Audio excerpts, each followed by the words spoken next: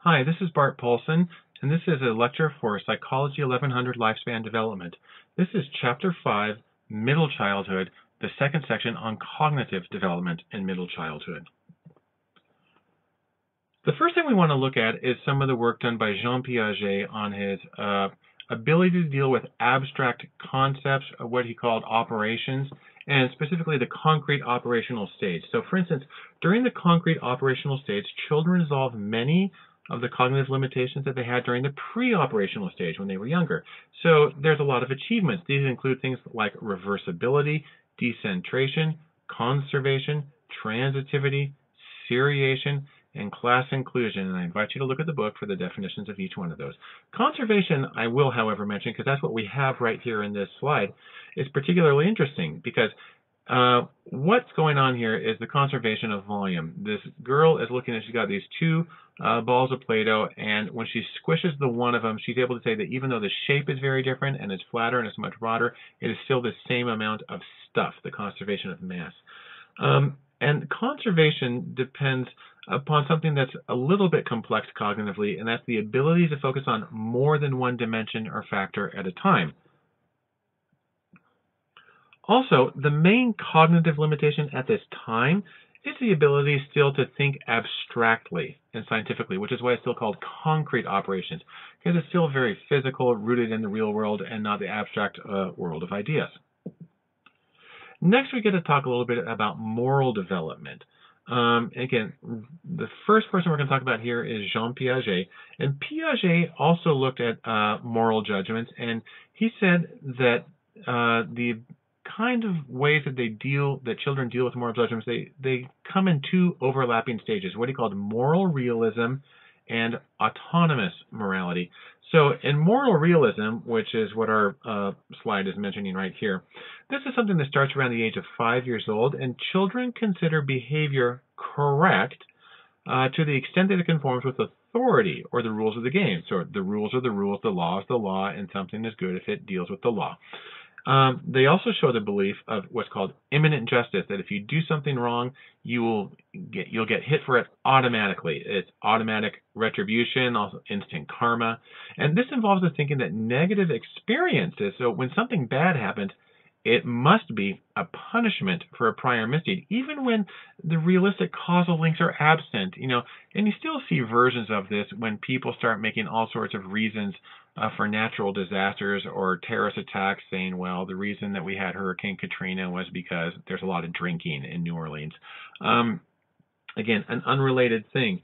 On the other hand, as children get a little older, by the time they're 9 to 11 years old, they begin to show what's called autonomous morality.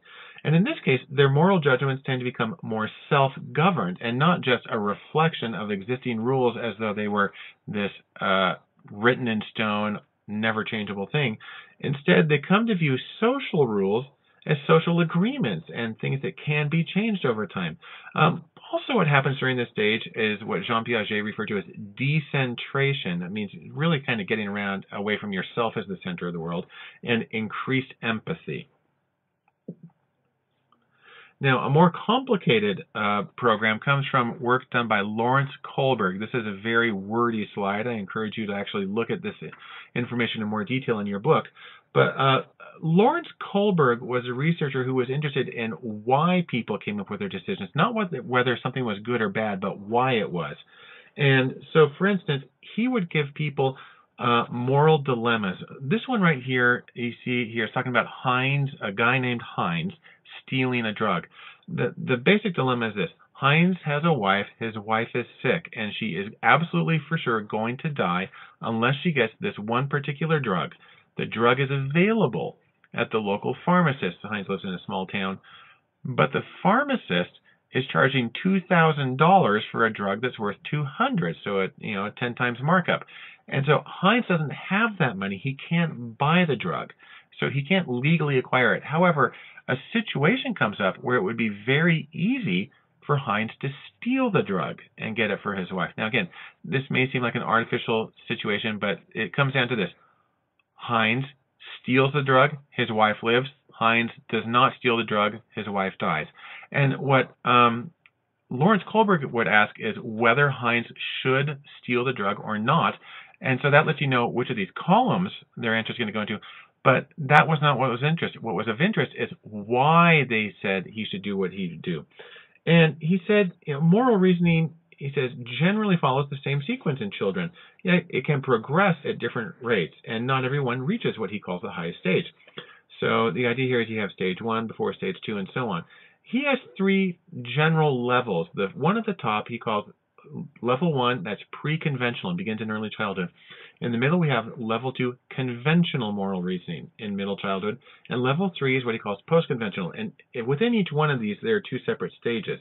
So in the pre-conventional level, children are basing their moral judgments on the consequences for themselves of their behavior. It's about obedience and punishment. So for instance, don't take the drug because it's not allowed and you'll get in trouble, or the pharmacist is breaking the law. Anyhow, but it tends to be rather self-focused. At the conventional level, in the middle here, right and wrong are judged by conformity to conventional standards, be they family or religious or just social.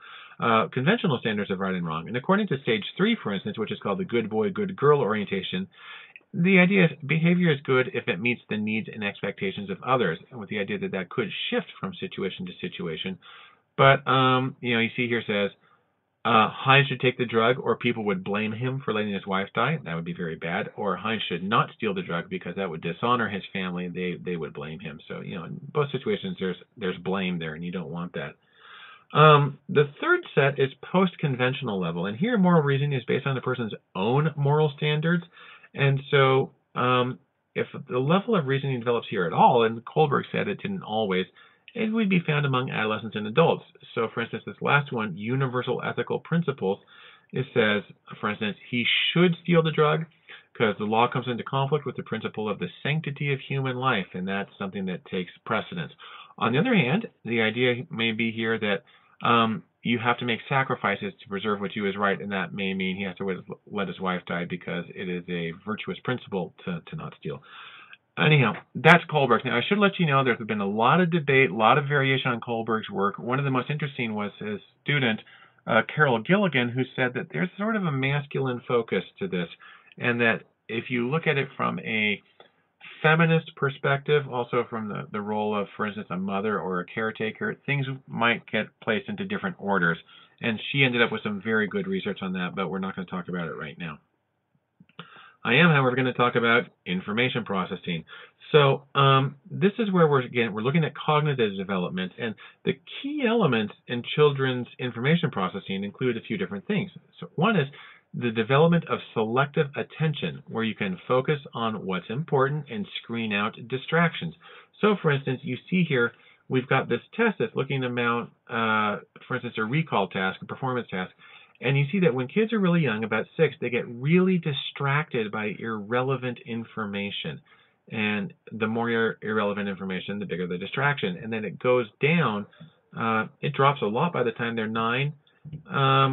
Around the same at 12, and then it's lower by the time they're adult, and you can really see that in both cases they're able to just screen out the stuff that shouldn't be there. So there's the development of selective attention. There's also the development of the capacity of memory and of the understanding of the processes of memory. And then finally, there's the development of the ability to solve problems, for example, by finding the correct formula and then applying it to the problem at hand. Now, one thing that can help with learning and remembering is a strategy called elaboration. And elaboration's when a person has to correctly understand the meaning and context of a concept. So the simplest version of this would be, for instance, when you're trying to learn new words, it's putting the word into a sentence. It shows that you understand the meaning of the word, you know when it's appropriate to use it, how it gets parsed in there, and you can use it correctly. And so that's something that requires you to elaborate on it in many different ways.